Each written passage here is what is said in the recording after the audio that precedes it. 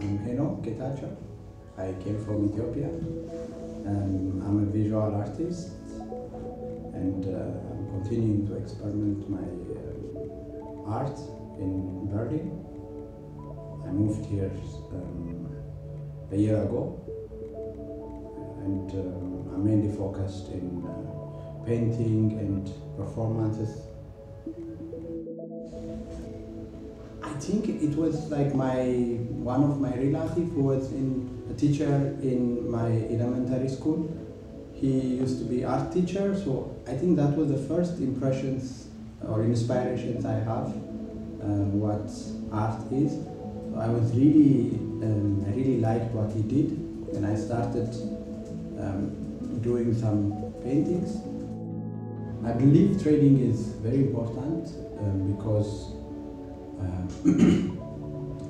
like in my point of view, I think the last I don't know 3-4 decades we produce a lot, like all over the world, especially if you see in the Western world, things are overproduced because there are also so many demands and so many promotions. So I think it's really create a balance for humanity also if we start to trade like items to skills to concept to whatever. People can be creative with it so that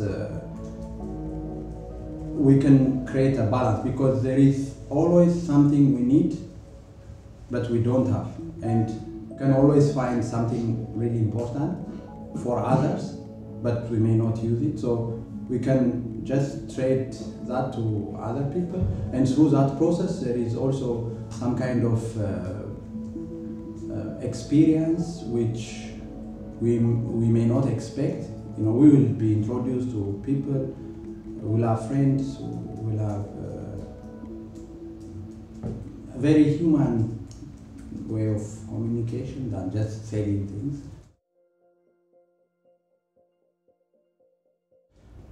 Why I like Jaspr is I think it's a very creative platform, and it's also very contemporary because everybody is like now using apps.